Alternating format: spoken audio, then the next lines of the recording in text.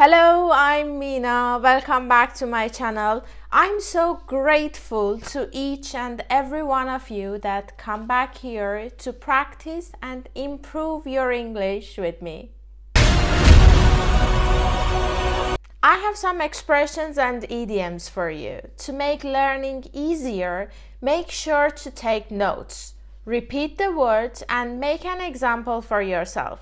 Let's begin. It was about 2 years ago. I was working in a supermarket back then. One day, I was tired to my bones and, of course, flat out. Okay. So, In such situations, it's normal to make mistakes, and I did. One of my co-workers had noticed my mistakes. She promised to keep it a secret and not to tell anyone. that is great! But it didn't last forever. One day, she let the cat out of the bag. She told our supervisor. Oh my God. Yeah, I got a punishment. I had to work 2 weekends in a row.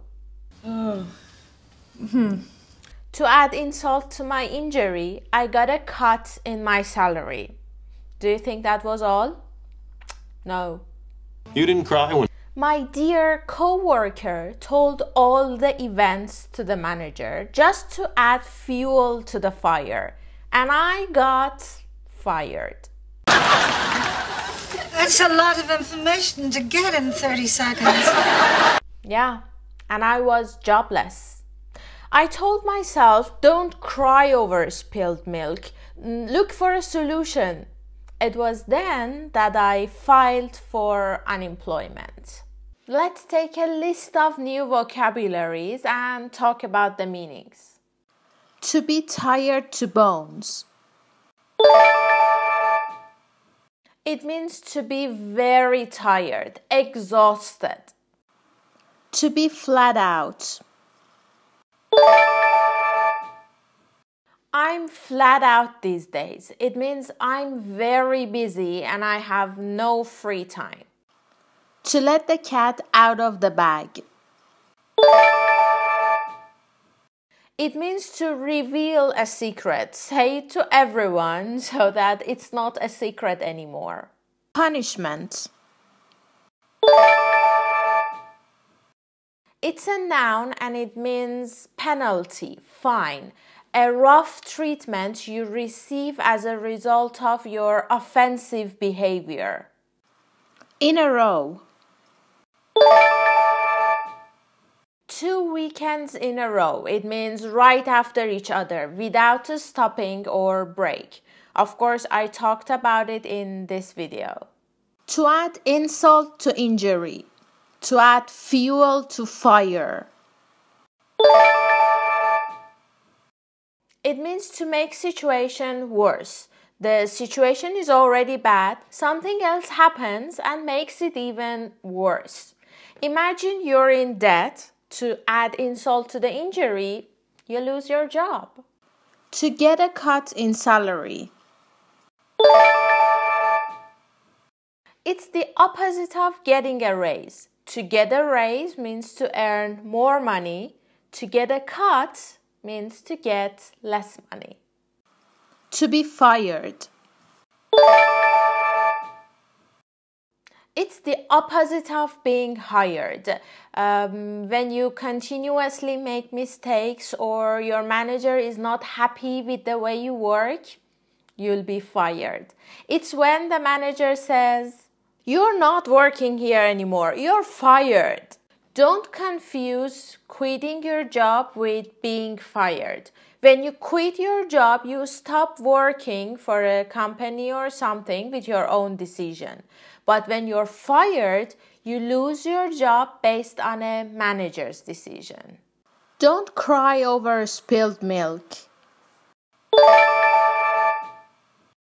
Use this proverb when something bad happens to say, there's no point to being sad. I mean, things has already happened. What can you do if you keep being sad or regretting yourself? Nothing. So don't cry over spilled milk. To file for unemployment. It means to claim you're not working and register to get money from the government. Great! So far, 10 new vocabularies. Can you make an example with any of them? Comment them below. I can't talk to people? I am out of here. Oh, come on. What, because I have a little conversation with somebody? Constantly, and I am not. What, if I was having a conversation with Bob or something, like, would we be... Oh, it seems they don't get along well with each other. To get along well with somebody, it means to have a good, friendly relationship with somebody. For example, John gets along well with Jessie. They are good friends and they rarely argue. Picture this situation. You haven't seen your friend for a while. She calls you and says, "Oh, hi Mina, how are you? I've really missed you. It's been a while we haven't met. Let's hang out and catch up." To hang out? To catch up?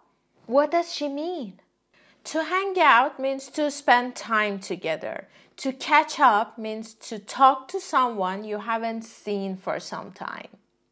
And find out what they've been doing and update one another on life events. It's always a good idea to catch up with old friends. It's hard to turn down an old friend's invitation.